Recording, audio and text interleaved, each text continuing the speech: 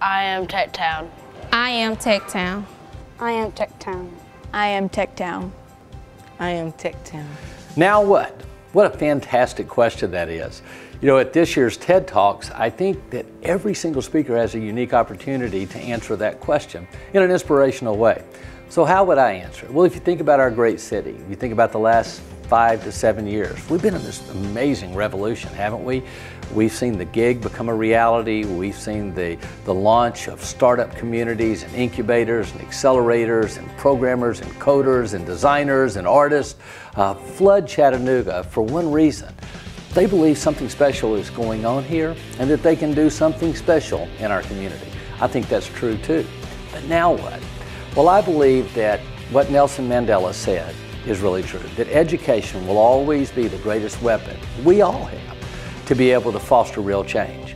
But I believe it's really even more dramatic when you think about it from a child's perspective. And one of the things that I am really excited about is what we're doing with Tech Town. Tech Town has been an idea that's been in my mind for years and years and years.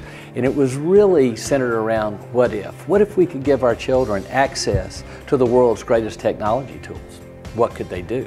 What if we could provide them a safe, amazing environment where their creativity was allowed to flow freely? What could they do? What would happen if we were able to kind of level the playing field socioeconomically and have it accessible to children from all backgrounds and from all communities around our city? Well, I think the answer to that what if and now what is something amazing can happen. We recently just conducted our first 2 summer camps for Tech Town, and I will tell you that I am so inspired right now. There's nothing like seeing the light come on in a child's eyes. You have a 7-year-old sit down and all of a sudden, for the first time in their life, they were working on a computer and actually writing code. Could you imagine that? They're creating something, building an app, or maybe creating a design that they see come to life on a 3D printer. All of that happened at our Tech Town summer camp. The joy I saw in these children's eyes was amazing. More importantly, what I saw was this new level of encouragement and belief. The kids actually could see themselves doing something bigger. They could see something in their future that before they came to Tech Town, they didn't see. So our goal is pretty simple. We want to create this environment where the magic happens every day because we unlock these children's capacity to learn and grow and develop. We let them have access to things that before they couldn't get access to. And we've staffed this facility with world-class teachers who really have a genuine desire to see things better, a genuine desire to work with children hand in hand to help them grow and develop. I think it's obvious that I'm really excited about Tech Town. You know what's even more important though is that the children are excited about Tech Town. And if you don't think that's true, don't take my word for it. Just listen to what one of our great students at our recent technology camp had to say. Here's Trey.